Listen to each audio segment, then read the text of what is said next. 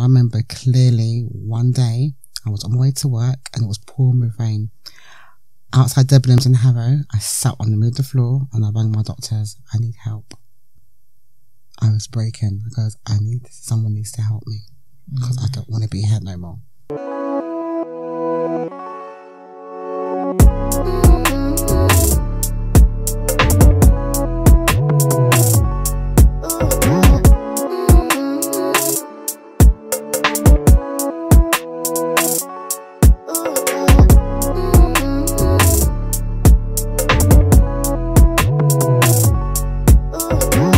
So, you know, Wingin' It is always known for talking about the things that are the most difficult to talk about and sometimes the most difficult to hear, but we don't shy away from it. So I am joined today by my most special guest, representing many hundreds of thousands of women who are out here in this world surviving, because what she's gone through is sheer survival. So Maxine, hi. Welcome to Wingin' It. Thank you. Thank you for having me. Thank you. You know, we're talking today about something that resonates with women, not just in the UK, around the world. Yeah. Every country, every woman that has the desire, willingness, wantingness to conceive a child, yeah, carry a child full term and birth their child. We realise it's not so easy. So tell me about your journey to motherhood. Okay, when I was 14, 15, I was diagnosed with polycystic ovary syndrome. At that age, I had no idea what that is, what that was. My periods just stopped. At 15? At 15. I started periods when I was 9. Wow. So I was an early developer. Okay. So I was in primary school. Right. Okay, got teased about it, you know, the malarkey, because you're going to school with pads. To school with pads. Can't go swimming. I don't even know what year that is, but that was in what year was that? Year 4 or something. 4? Yeah. Oh gosh, yeah, 4 or 5. Can't go swimming. Remember the teacher take me out, and that was a nightmare, but it is what it is. 14, 15 period stopped. I remember my mum took me to the doctors. Doctors referred me to St Mary's. They did an internal scan. Right. At that age, having those, an internal scan is basically a camera that's inserted into your vagina. And so I'm 14, 15 at this time. And I'm taking it you're a virgin at the time? Yes. Right. So nothing's been inserting in themselves in there? No, not even a Tampax. Right, okay. So that was very scared. And I remember the doctor saying to my mum, don't I understand English? Because I was refusing to go up on that bed. I felt very uncomfortable. It was a male doctor. Right. Felt very uncomfortable. Didn't know what was going on. My mum was kind of, I was just listening to what the doctor's saying. I'm very like, no. Yeah. Is your mum like first generation Caribbean? Yes. Yeah. So she's more compliant. Following the rules. And I'm not one of those ones to follow the rules. Yeah. Anyway, we did that. They found that I've got cysters on my left and right ovaries. It's polycystic ovaries. My testosterone level is very high. My periods kept coming and going. So I just accepted it. I had to keep going back to the hospital every 3 to 4 months. They put me on the pill because my periods, when I did have it, it was so heavy, like literally pouring down. Wow. Like I will come out the house and it's just pouring down. I remember, sorry, I got to say this. My partner who I'm with now was my first love. And he said I traumatized him. Wait, so when did you meet him? When I was 17, 18. So you've been with him, not disclosing your age, but a good 20 years? 26 years on and off. Okay. All right. We'll take the on, let's leave the off. All right. Yes. So he said I traumatized him because the blood was everywhere. And that's how my periods was.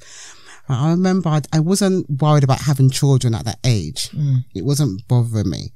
It's only, I think, when my friends started having children in their 20s. And I'm seeing, especially my best friend Sam, they're having children, everyone around me, the same sort of time, having kids. And I'm like, what's going on? I think I must have been about 28 now, so we've passed all this time. I'm enjoying my life. I thought, okay, it's not for me right now. I'm enjoying my life. I like going out, so I started going out. building up my career because I'm in marketing, advertising. Started doing Mad Max, but that was at the back of my mind. My sister had her first child at 19, and that's when it kind of hit me. Like, oh my God, my sister's 19, and we're about 2 years apart. But were you trying for a child? Not at that time. Okay. No. So you didn't know whether you could or couldn't? No. When did you know that you could or couldn't have children? When I was in my early 20s.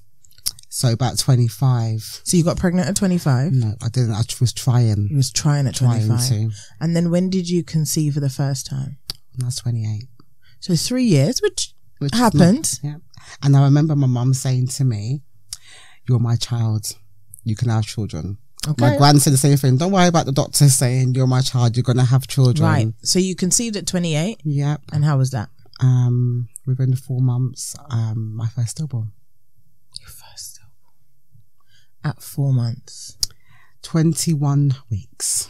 So when you have a stillborn at 21 weeks, how, I don't even know the right terminology, do you give birth to a stillborn? Yeah, that was the most traumatic experience of my life. So you have to, and is it a natural birth? Is it a cesarean? How does this work? Okay. What happened was, it was June 2005. I remember the date clearly. 2005, right? Yeah. My partner was in the army, so that's who I was with. My son's dad. I was getting sick, and I was like, "What's wrong with me?" I kept getting sick. Temperatures up. Went to Queen Charlotte's. They told me that I've got an infection. Okay. Now, when you've got an infection, this is something that they could have solved beforehand. Okay. They didn't. So my infection got so bad, my waters broke. 21 weeks. 21 weeks. So you're technically out of the worrisome zone because that's what, 12 weeks? That's 12 weeks. And so I'm assuming you've told people. Yeah. Yeah, you can see my belly. It was summertime. You can see, like June, it was warm, that it was really hot. You can see my belly. It's like, okay, I'm going to be a mum. Yeah. I'm literally going to be a mum. So everybody that was championing you having a baby everybody was ready. Everyone was happy for me. My nickname is Maxine Mama. For me, Maxine Mama, that is going to be a mum because I'm everybody else's mum. Sorry, I'm going to get emotional. It's all right. It's all right. I'm everybody's mum. So this was like a blessing. Right. My gran bought me her first little hatch. Because and so you knew it was a girl? Not yet. Okay. When did you know it was a girl? When I went into labour. Was it induced labour? It was induced. So how did they? I've never had an induced labour. How did they induce it? So what they did. Okay, my waters broke. I was getting sicker and sicker, and I remember my partner then said to me, "Max, we can have more," because my life was in danger, and they wanted to induce the labour to start off. Yeah, and I was like, "Nope, I'm stubborn. Nope." I remember sitting there with the Bible. I mean, God, please get me through this. Please. Because I didn't want to let her go. A week's gone past now. I was getting sicker and sicker and sicker. Yeah. And are you just hoping that she will heal inside? Yeah. Okay. Because babies that are 21 weeks can survive. Yes, they can. Right. So they had to start me off. They started me off. My partner had to go back to the army because he was on basic training, so he didn't have much time. My mum couldn't handle it, so it was my gran and my auntie. They came in, they induced me. I had the pain. Oh my God, the pain. So it was like normal labour pain. It was normal labour pain. My back was killing me. I remember I was walking up and down on the ward with my back to back. So when you say the ward, it was a delivery suite. That's it. I was just about to ask you. So they put me into the labour ward with everybody else that are having babies that are crying. Because I remember being in labour for days, and I was in a ward that was specifically the labour ward, and there were babies waking me up. I'm in and out of contractions, but you know at this point that your baby may or may not survive, or did you know for sure that she wouldn't? I was hoping that she would survive. So in my mind, I'm an optimist. Yeah, I'm hoping that she's gonna make it. Okay, so you give birth. Then they couldn't get my placenta out. By the way, my daughter came out with long nails like her mum. So I knew she was a girl after I gave birth. Came out with long hands, long fingers, eyes bright, and she was beautiful. But she didn't have a heartbeat. She didn't have a heartbeat. She was still beautiful. And at that moment, I couldn't hold her or anything. You couldn't hold her? Because my placenta, they couldn't get it out. So they had to call another doctor to go inside me and rip the placenta out. And I remember my gran sitting there screaming, "Leave my granddaughter alone, that's enough," because I was tired. It's either that or going into theatre, and I didn't want to go into theatre. So they managed to do that. They ripped it, they took it out. Oh, God, I remember that. And then the realisation hit in. That she's not here. So you never got to hold her? Had her next to me, yep. So didn't hold her because it was not like you can hold her. Didn't hold her, but she had her next to me. I had a friend, she was in Cuba, and I'll never forget this. She came straight off the plane, him and Sherelle, straight off the plane, straight to the hospital, and she came and took pictures and gave all the pictures of Angelique. Her name's Angelique, my angel, on a disc. So I've got all the memories of her, but even though I wasn't able to hold her, I've got Angelique. And how were you able to let go? Couldn't. Have you been able to let go? I'll tell you when I let go. My last pregnancy. So your last pregnancy was the one after Angelique? No, 2018. My last stillborn. Right, so we've got talking to do. Yeah. Okay. So we've got Angelique. It's a long journey. So we've got Angelique born in 2005. And 2005. She was born the day of the bombings, by the way, 7/7/05. Wow. Okay. After that? I fell pregnant on my mum's birthday, 2nd of November, 2005.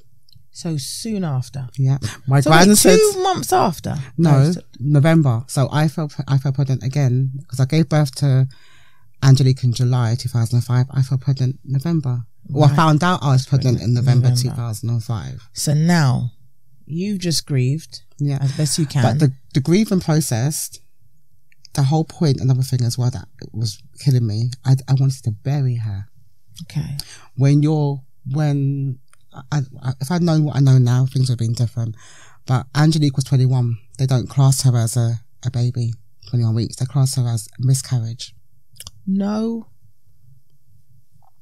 That's what we've been fighting for, to be honest with you, months with Tommy's and changed the rules.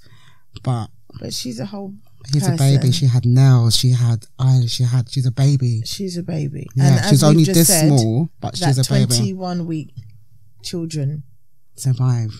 Yeah. No. But at that time, which was just the other day, it's so different. It was so different. So it's a miscarriage at what? She's a fetus. Is that what they're trying to say? She's a fetus. Yep. So when does a fetus in 24 weeks? Really? Yeah. That's when they class it. So you couldn't bury her? No, I had to cremate her. So before all of that now, after I had given birth, they've put me in an isolation room. I'm in this room in Queen Charlotte's Hospital like I'm in a mental patient. Of course you are. And with bars on the window. Because are they worried that you're gonna... No, that's the only room they can put me away from the labour ward. Oh.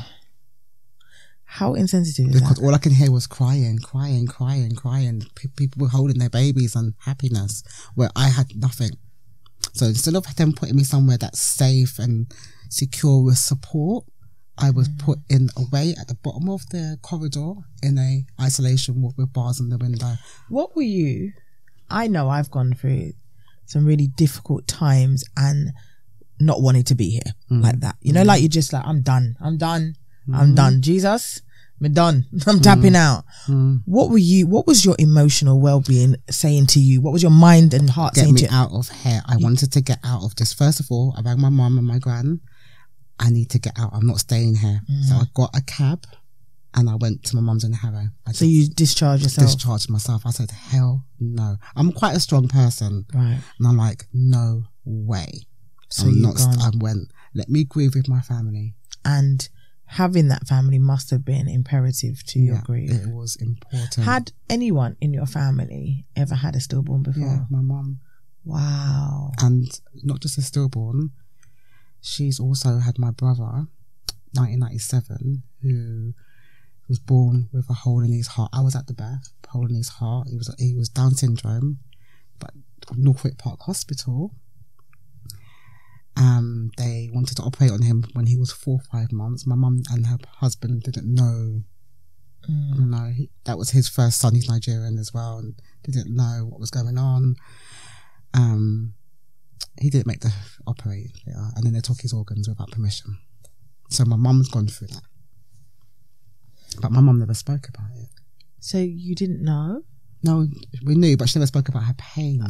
So at the time of your pain, my mum couldn't help me. She couldn't help me. She would run away. I saw my mum running away all the time, because it resonates to what she went through. And I see it now. I didn't see it then. I used to argue with her. You're not with me. You're not there. You're not here for me. Not here for me. Probably she couldn't be here for herself. She couldn't. I understand that now. But my gran, who God bless her soul, she was my support. I call her mum. She was everything to me. She was my strength. My auntie Ruby was my strength. My auntie's a prayerful woman, so she was like, we can get through this. So it's weird, managed to bury her, well, not bury her, but had a service for her, cremated her. I kept her ashes. And had a little get together. I never cried at the funeral, but my partner did. He didn't want no one to touch her coffin. He held her coffin. I never cried because I think I did all my fighting and crying beforehand. I remember having the girls round and I was dancing and laughing and drinking, and I was like, no, I'm fine. That's me covering up. That was the start of my mental health that I didn't know. So we're on the second pregnancy. Yeah, I remember that clearly. So November, we just moved in. We got a place together. Moved in, me and my partner. He was getting sent over. He's been sent to Iraq. So I said, I'm not going to tell him. I'll wait till he comes back. Because only 2 months in Iraq. Okay. So I thought by that time I could be maybe further along. I went bingo with my gran. I remember this clearly. Quick bingo, daytime, come back home, somebody burgled our house. After that, I must have got stressed and I had a miscarriage. And how many weeks pregnant? I was 6 weeks. So I was very early. So now you've experienced, by this time, in 1 year. 1 year, stillborn and a miscarriage. But do you know what? I programmed my mind to say, Max, you couldn't have children before. Now I can carry. Wow. So I've turned that round. That mindset is actually No, I had amazing. to. If it's not, I'm like, I've got a step further. That's me. I've got a step further because God has shown me that I can have children, I can carry, because that was all I wanted to do was carry. So, and my gran kept saying, keep this man, he's got strong sperm. All right, granny. All right, gran. You know? Oh, God. Oh, thanks, son. Awkward. Sorry for it. So you've got this strong sperm man. Yeah. Same time we came back from home. You'd go again. Right. So I third got pregnancy. pregnant twice every year. Didn't go past 10 weeks. Okay, so all right. So then my question to you then is, were you allowing your body time to heal? Yeah. And I kept going back to the doctors. They can't find out what's wrong with me, but when it comes to miscarriages, until I've had 3 miscarriages. So you have had stillborn, and then at this point, we're at the 3rd miscarriage. I'm at the 3rd. They don't class that's a stillborn. I've got to have 3. So that class is a late miscarriage. I've got to have 3 early miscarriages. To do what? For them to start investigating me. So you've got to go through this trauma. Yeah. With no support, no help, no one offering me anything. I can imagine. My first pregnancy didn't make it. And I think for me, I was at that age, I was 30, and I remember being with my partner and it's what we wanted. And I had already found, because we were getting married 2 years later, he'd proposed. and I already found a cart to pull my, and I thought it was going to be a boy, in the aisle. And we were going to decorate this car, and we were going to do all these things to this car. So I'd already calculated how old the child would be. That's exactly what I wanted. He had to, it was just, I set it up. I planned the whole thing. Yeah. And then I remember falling pregnant, and that was fine. And I was on the pill for years, or implant or whatever. I was on all sorts of things, injection. And when I came off the pill, they said to me, it's going to take like 3 months for it to come out your system. But in 6 weeks, I was pregnant. I was like, oh, all right, cool. But like yourself, I had always had problems with testosterone levels. And I was saying to my cameraman the other day, I have hairs always. And so that's one of the things that, you know, under the chin. Don't even try and zoom in. Said laugh because she knows that I was squeezing. I was like, could you get under the chin? Yeah, exactly. So it's you know, it's something that we've had to go through and wait and not being able to lose it and all sorts of things, you know. And like you, just wanted to get pregnant. Yeah. So when I did, I was like, this is it. Yeah. Not thinking. My parents were quite prudish. They never spoke about miscarriage. I don't know ever if my mum had. This time my mum had dementia at this time as well. So I never got to share that news with her. My sister's like my mum. She's an older sister. So, you know, we had that discussion. And then went for the first scan. All good. Started to tell the girls. When you start having and see the baby, the heartbeat. The girl group knew. It was all everything that I wanted. And then I went for my second scan at must have been 16, 17 weeks. And I remember going into the hospital. I was in North West London, and I think I was in, I'd got pains basically. And they said, oh, you need to go down to the early pregnancy unit. Yeah. And so I went down there. I was in Barnet Hospital actually. And they did the scan, and the look on the nurse's face. No heartbeat. No heartbeat. I hate that. I put that the other day, and that's one of the things that I hate hearing. The look. I can't get it out of my head. This was, you know, now, probably 8 years ago, 9 years ago. But the look on her face told me everything. And then she wouldn't tell me. She said, the doctor will see you. Just go back outside. Or they go and get somebody else. Yeah, somebody else came to verify it. That's it. Scan, And I was like, no, you just need to tell me what's going on there. And she wouldn't. Then I was told. And then, you know, we dealt with that. And a really good friend sent me balloons, and, you know, and I started to do research. Then I found out, you know, 1 in every 4, but I couldn't get over the loss. That was my baby. That was my baby that was supposed to be in the car. You never get over it. And even on my wedding day, and I have a daughter since who was at my wedding, but she wasn't the baby that was supposed to be in the cart. I couldn't even get the cart because that reminded me of the baby that was supposed to be in the cart.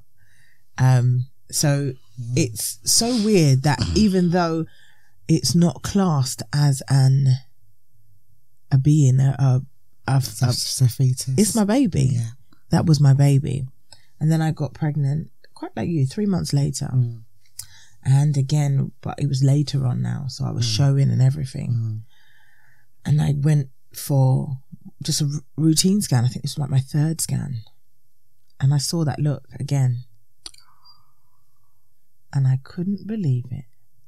I knew that look all too well. And I didn't go for it. I was routine. And I just wanted the child out of me. And I felt so bad because there was something that was no longer alive in me. And they couldn't tell me how long that the child had died. And I wanted the child out now. Yeah.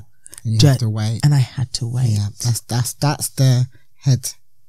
I had to wait. Yeah. And that waiting for me was as bad as when you get the news. Yeah. Because now you've gone home and you've gone to sleep with this child that was once swimming around with you, no longer swimming. And it's the most eerie. How far gone was you? I was 18 weeks at that time. And I couldn't work out what happened. And I was really trying to pinpoint what trigger it was. I mean, I was working. I remember being at work and going into the bathroom and always had a long mirror, and I would always look and get all gassed. And then I remember going back to work after and I couldn't look in that mirror. All the little things that you associate. Yeah. And I remember we got back in the car after that and I screamed, and I think my partner at the time, he thought I was mad. You know, you screaming till your voice breaks. And I never forget that I didn't know what else to do. I was kicking up the glove box. I was wilding out in the car because I was so angry. Yeah. And you start blaming yourself. What have I done? Maybe I should have bed rest. I should have done everything. This. Everything starts going around. But I think for me, which was even worse, I started blaming God. And, you know, as a Christian, that's a no-no. Yeah. Like, he gives and he takes away. Yeah. Like, why? Why? And that's all I kept questioning. Why me? Yeah. Why not me? Yeah. What? Why are you punishing me? All you wanted to do was be a mum. That's all I wanted to be. Because that was just natural to me. Yeah. And that's what I wanted. And that was what was going to happen. And I did not foresee this journey. Yeah. So I can't imagine going through that one more time. So I did it twice. And after that, I said, I am not trying to get pregnant ever again. I'm done. I wasn't so positive as you. I was like, I'm done. I can't go through this. Because it was mentally draining me and I couldn't give up. And I couldn't be around my family or anyone that house kids, and everyone was having kids. So I diverted that into being around people who are on a career path, and I focused on my career. So I worked in publishing, so I was always in Shoreditch, never going home. Glenn was in the army, so he was always away until weekends. And I didn't want to think about kids. I was like, oh, Maxine, out again. Yeah, because that was my escapism. Yeah. If I go home, finish work 6, 7 o'clock, go home, then what? So when they've now gone to the third miscarriage, what did the investigation show? They didn't even started doing that yet. Okay. And then I said, no, I changed my doctors. I changed my doctors back to my doctor in Shepherd's Bush. Yeah, doctor in Shepherd's Bush. I remember this was my sixth pregnancy, and I remember I was about 11 weeks, and I went something in the middle of the night. I wasn't feeling too good. Glenn was away again. I went to my best friend's in Grove. Went to the hospital. They couldn't find no heartbeat. I thought, here we go. But you know what? I wouldn't listen because I wasn't bleeding. And all my other miscarriages, I was bleeding. So I went to every single hospital at the middle of the night asking for scans. I went to Royal Free, Norfolk Park, St Mary's, Queen Charlotte's, all hospitals at 3, 4 o'clock in the morning. Like a crazy one. And I was like, there's no heartbeat, there's no heartbeat. That pregnancy is the one that hit, because I'm like, well, I'm not bleeding. All the others miscarriages I was bleeding, so I knew there's a problem. Didn't understand. It was just gone, and I had to wait, like yourself, to have a D&C. And I can't heal when you're waiting with a baby inside of you. You can't.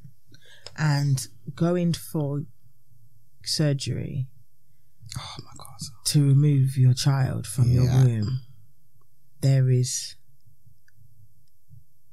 And that can also make you infertile, something. Right. So you're in a waiting game. So you go in and they call it, day surgery. Yep. So you go in the morning, you queue up with everyone Can't else. Eat, starving. And you're emotionally everywhere. And this is sometimes, I think mine was like 5 days after. Yeah. Days after it happened. And I've gone into the ward and I just kept thinking, everyone knows what's happened to me, I'm a failure. Everybody knows what's happened. They're looking at me. Yeah. And people are in for whatever they're in for. And I probably know what, and I kept looking at the board thinking, what did you look write on there? What did you write? Can't keep the child. Like you feel like everything's coming to you in your mind. You feel like everyone's having to go, or your everyone's like looking at, pointing at you like, oh my God, what's going on with you? Everyone knows. And also if you're, even the nurses, you think everyone knows your business. Everyone knows your business. And you just think to yourself as well, at that point when you're in a relationship, what does that person think of you? My relationship broke down. On the 6th? No, it broke down during the whole time because I didn't realise how emotionally of a wreck I was. I remember clearly, because Glenn was always back and forth. And I remember clearly one day I was on my way to work and it was pouring with rain. Outside Debenhams in Harrow, I sat on the middle of the floor and I rang my doctors. I need help. I was breaking. I goes, someone needs to help me because I don't want to be here no more. And I was completely gone. One of my friends, Sadie, will tell you, she couldn't get hold of me. She came from Birmingham and we went back together at work.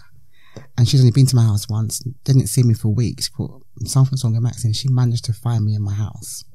I didn't want no one to see me down. Because you were this optimist. Maxine, mama, smiling. No one seen me crying. That's me. I'm the bubbly. Happy go, yeah, that's life the one. Party. Life of the party. I remember my auntie Ruby. She's an opera singer. And she was living in Belgium. She's like, just come over. Come for some healing.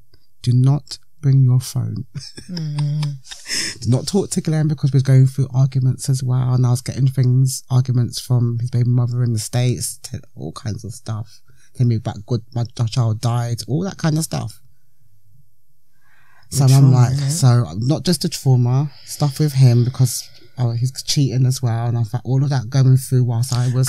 And the thing is, I don't think I could ever understand man, woman, whoever. You know, like the insensitiveness of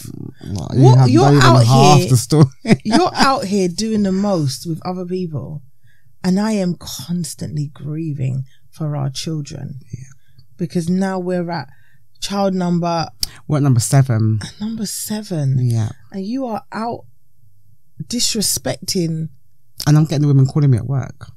And I'm carrying your children or trying my very and best. They're calling me at work. And why you think I'm not carrying? Because you're stressing me out. Stressing me out. Yeah. Stressing me out. So we're going through all of that with Glenn and the cheating. Did you ever think that it weren't you, it was him? No, he's got 2 kids. No. I'm talking about that you were not meant to have children with him. Did you ever think that? No, I didn't. I really didn't. I think because I heard my gran telling me, this man's sperm is strong. Stick with him. And it's the only person that's got me pregnant. So, and it was one after another. And he's St. Lucian, you know, the accent. And he's in the army. And I'm like, oh, okay. I got him from the boat. God. He's going to be a good one. He came, he doesn't know he's not English. Nah. They're all as bad as Nah. So we're at baby number 7 and you are broken. And I'm broken. So are you now diagnosed with...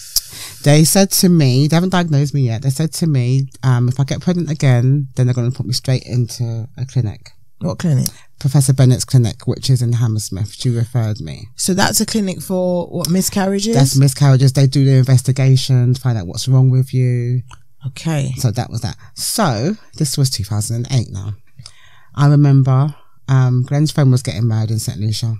I said, let's go over. I went over, met his mum. When I got back before him. Got back. Usually I'll meet him at the airport. Didn't meet him.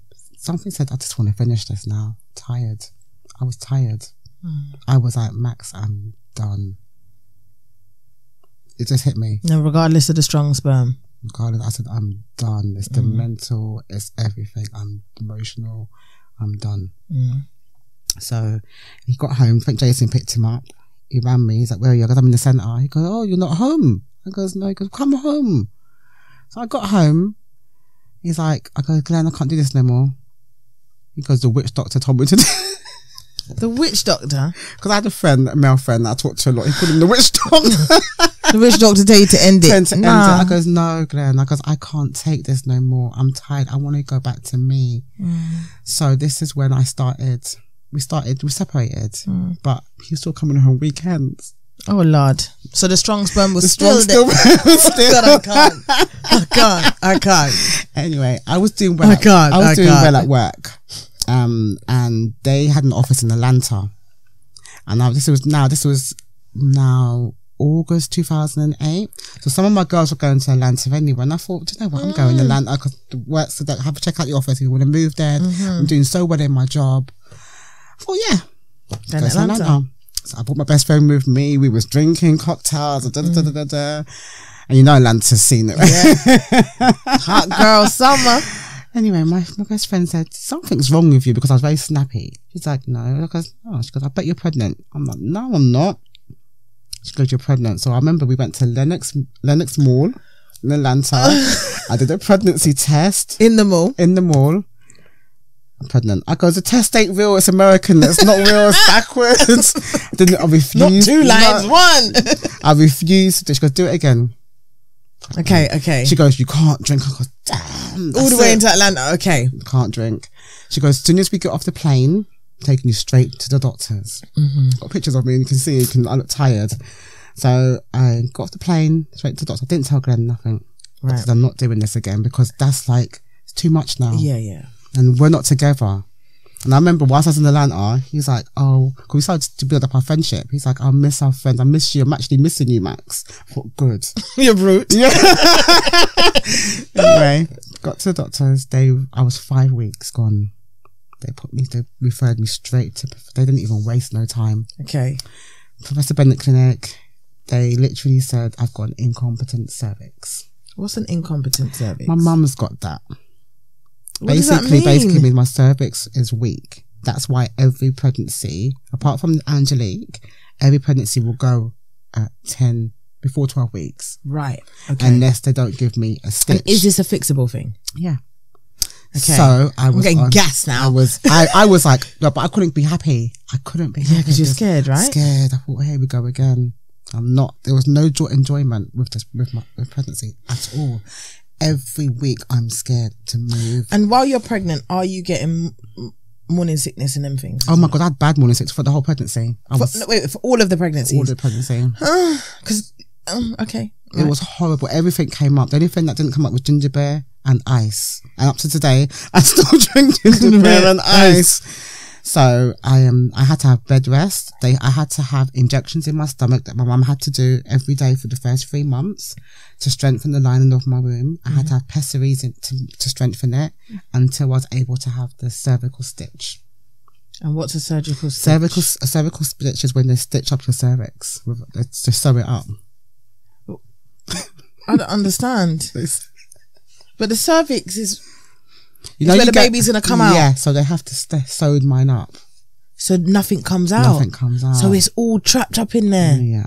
The only time it can come out is if the baby busts it open. Really? Yeah. Okay. So wait. I still wasn't happy about it. I still was nervous. Wait, you're positive Max though? Not this time. I was worried Max, because this is the 8th pregnancy now. I'm on my 8th.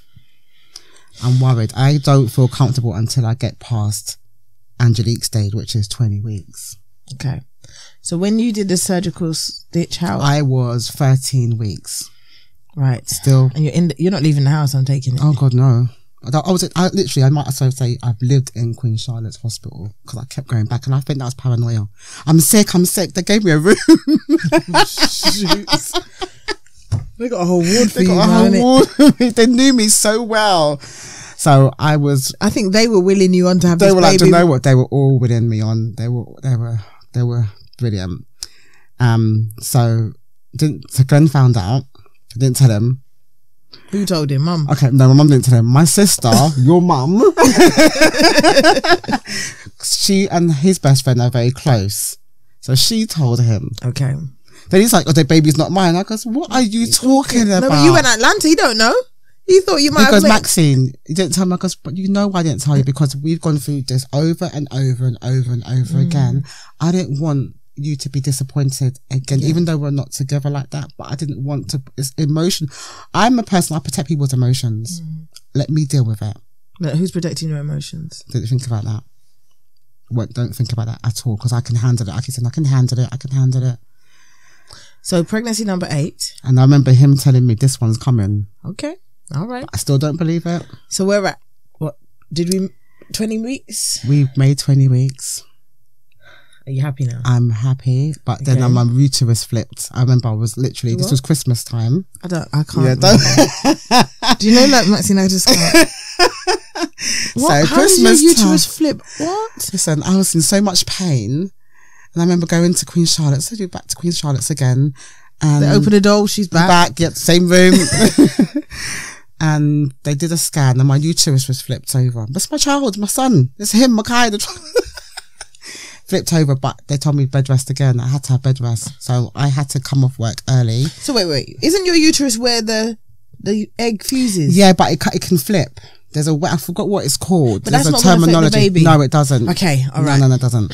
Right. I remember I was getting bored, so I said to work, "There's nothing wrong with my mouth. No, and there's nothing wrong with my computer. Your skin, please. So let me just work, please, because I'm bored at home. I'm a worker, innit? I'm bored. You're stressing me out right now. So I literally. You should have been watching Jeremy Kyle every day. Judge Judy. You need to just. I was in the hospital on my laptop with closing deals in Egypt.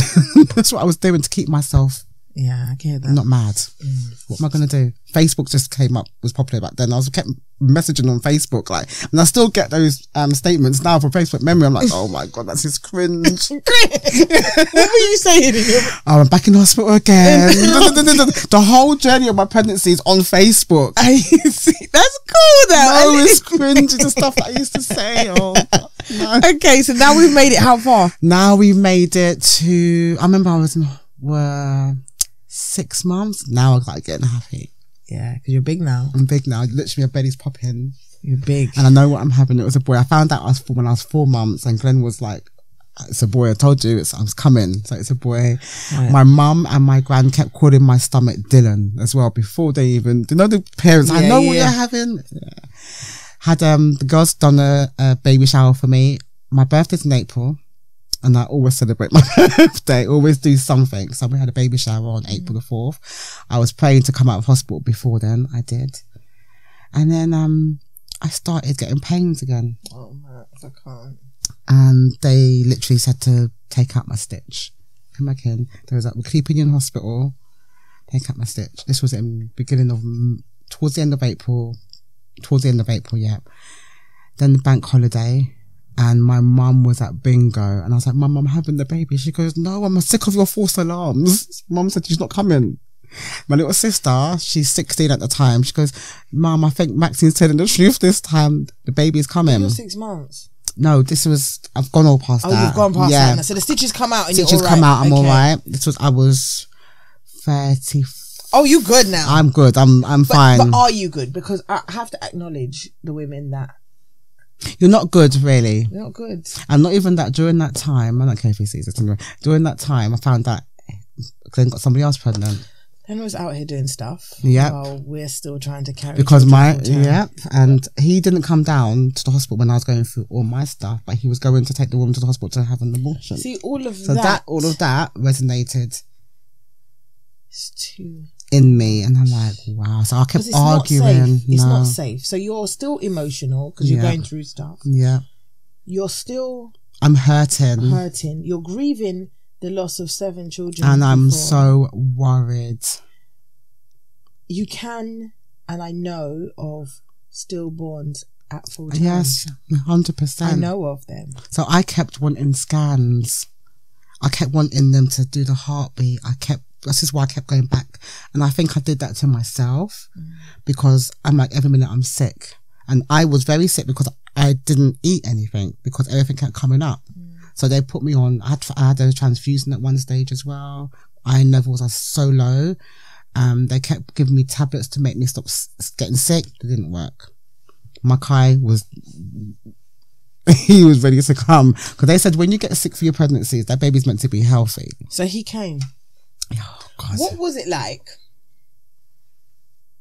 holding your child, your first full-term living child? Let me tell you the whole birth story. Okay. Yeah.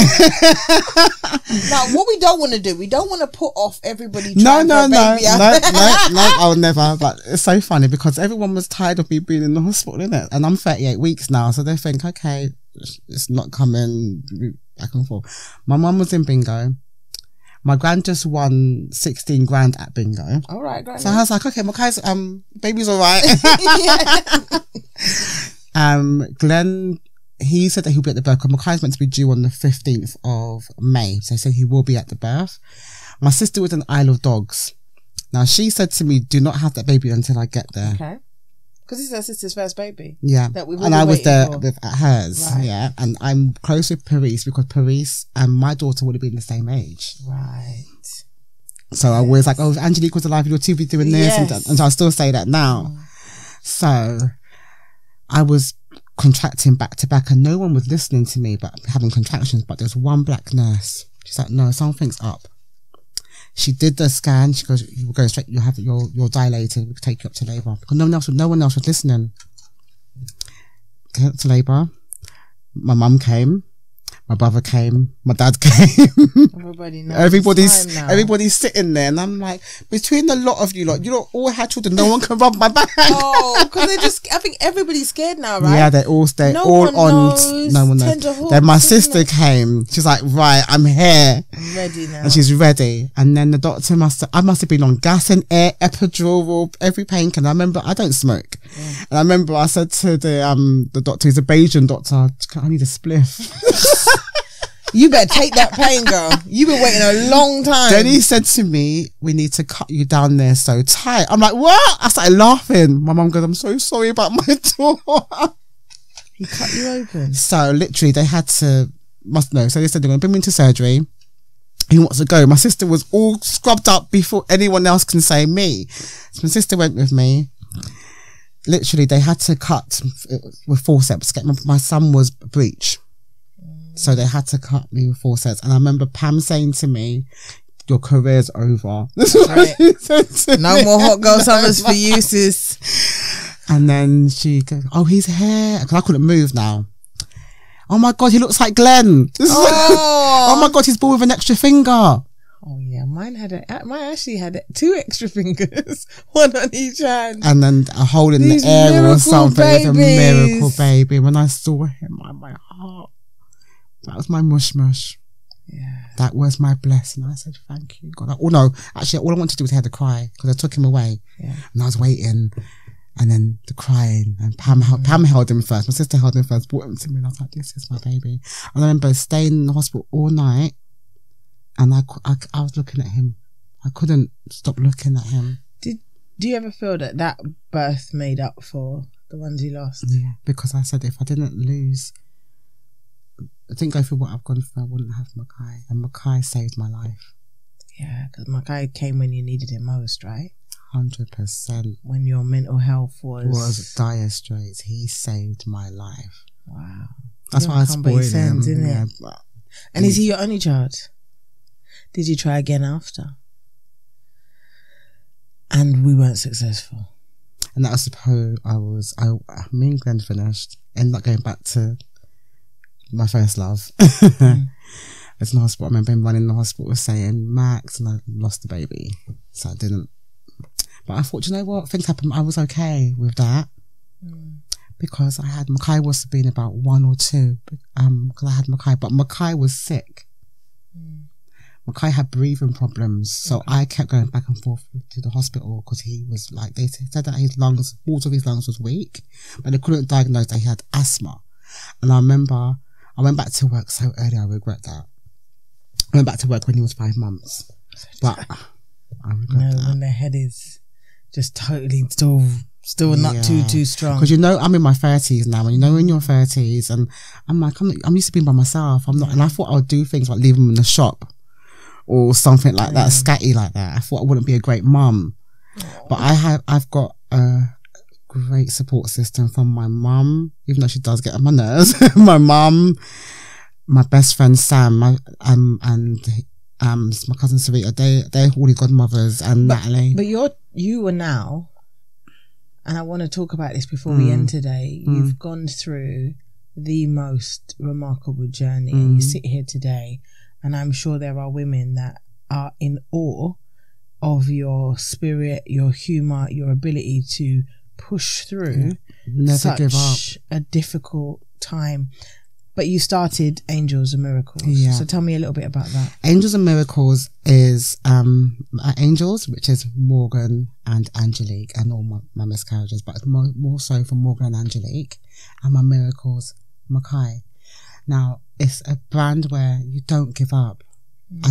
My thing is, I don't give up, even now. So you support other mothers that are my gosh, yeah. I speak to people. I've got people who were going through miscarriages after miscarriages, and I'm their heir, just what to do, because no one really knows about early pregnancy, that you can actually refer yourself. Right. There's certain things that you can do to help yourself, because we are not meant to speak about, especially in our Black community. we are meant to shut up. Yeah, we are. Because I noticed that, you know, when I miscarried, it wasn't something that we spoke about. No. And it's only recently, and I mean, this is going to be aired in the month that we recognise those children that didn't make it, but are watching over us. But it's important that we speak about it. It's so important in our community. Yeah. We have so many women that are trying to be mothers via conceiving and carrying IVF. full time. There's so much that can be done. There's so much that we don't know. Like my last pregnancy, I had preeclampsia. I never knew what I had. I never heard of it before. I didn't know that can kill me. And I think that last pregnancy made me hit rock bottom. And so if there is someone there that is trying and not conceiving, because fortunately... Don't listen and wait. Just do what you can. Pester the doctors. Fight. Find out what's going on. Go and get fertility checks. Even if you're not trying. If you go for a fertility check early on, they can find out if you're conceiving of any issues. If I'd known what I know now, I would have had 10 kids. I would have been that mama with the house and the play with the big kids. I would have had 10 kids, and that was me, because I love children. Absolutely love children. And so your message for any woman out there who has miscarried, and successful or not, what would it be? Don't give up. Don't keep it in. Talk about it. Heal. Because we don't talk, and because we don't talk, we internalize it. And when you internalize things, it makes you sicker, and that is not good for producing the baby anyway. Yeah, the body needs to heal 100%. But find out what's wrong. I know people who like, oh, I'm not giving up, and I'm like, don't give up. You're only 30 in your 30s. Why are you giving up?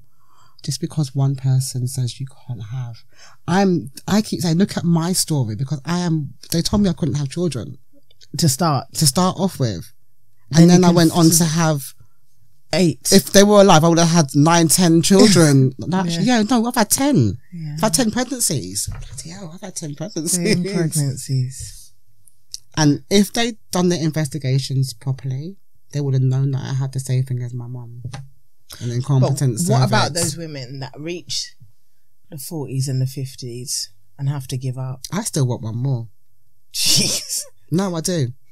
You are not playing. No, I'm not. I still want one more. I've got issues at the moment. But you're here for it. But I'm here for it. I've been told that they found the polyps in my uterus. My fibroids have grown back, and they've got a cyst on it. I broke down on the 15th of September. Broke. I mean, my partner's outside. I'm back at Queen Charlotte's, and I said, I'm back here in this place. And I'm like, I need another hospital.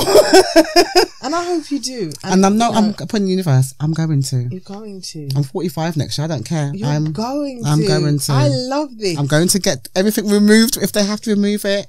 I love this. This is so inspiring, I have to say. And I do hope that if there is anyone out there, they can. We're going to put the details. Yeah, show you my baby clothes as well. So I've done baby clothes. Yeah, for prem babies, rainbow babies. Oh, let me see. This is my thing. It's my brand. Beautiful. So rainbow. It's rainbow because you know what? It's the fight for a baby. Well, I'm not looking for a baby currently. I'm looking for a man to procreate with, to have a baby. So, if anybody wants to procreate with me and we can get some love. And if anyone wants to talk as well, I'm here to talk. I'm here to listen. This is everything. This is everything. And I will push as much as I can to It's a slow progress, but I know when I'm ready, it's meant to be. And I'm a fighter. You are blessed. Pain into purpose. That's my thing. Blessed. Pain into purpose. Maxine, it's been a pleasure having you. Thank you so much. That's okay. And thank you for having me. So lovely. Oh, thank you.